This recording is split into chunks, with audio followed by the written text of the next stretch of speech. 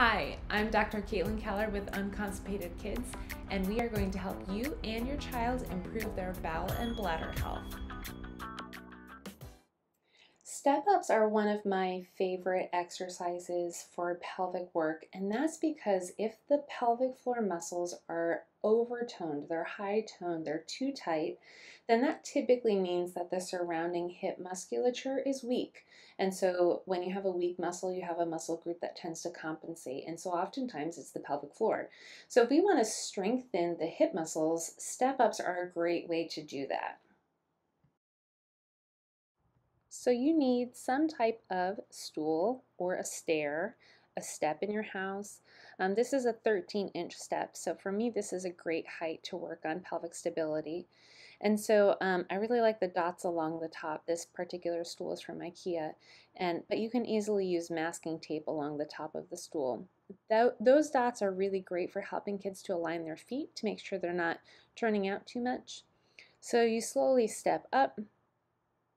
With the opposite toe you tap, you step back down, and then switch feet. Slowly step up, toe tap, step back down, switch feet.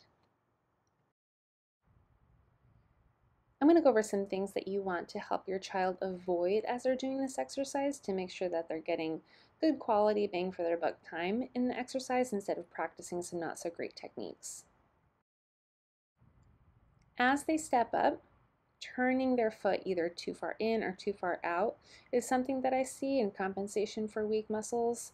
So using the dots, like I said, on the stool or a line of masking tape can help them keep their foot straight. Another thing is a hip drop. So that means that one side of their hip is much lower than the other. You want to help them to keep their hips parallel, which means that both their left and right hip are the same height at all times. You might see a quick step down as they step down, and that means decreased eccentric control. Ultimately, you want to help them have strength going up and down, so emphasize a slow return.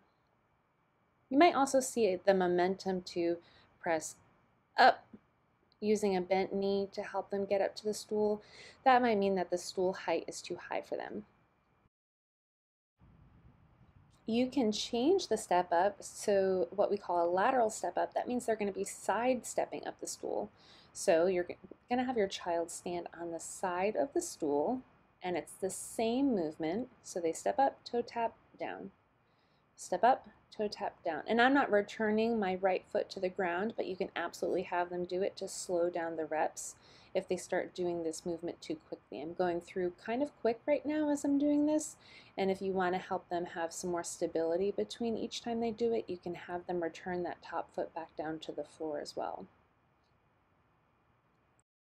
After your child does both sides, you can have them switch sides. So one rep on one side, step up, and do the next rep on the other side.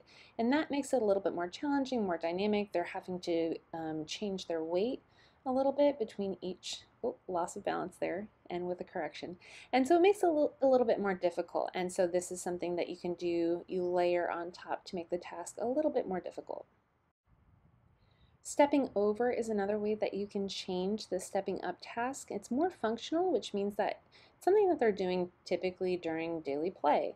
And so they step up, they toe tap, and then they step down on the other side. So they're stepping over an object. So you can do this within an obstacle course. They can do this as something that functionally they're just stepping over an object, but same quality. So you're looking for a neutral rotation through their foot, a slow step up, tap, and a slow step down. Thanks so much for watching. Don't forget to subscribe to our channel so you can find us later and help other people find us too.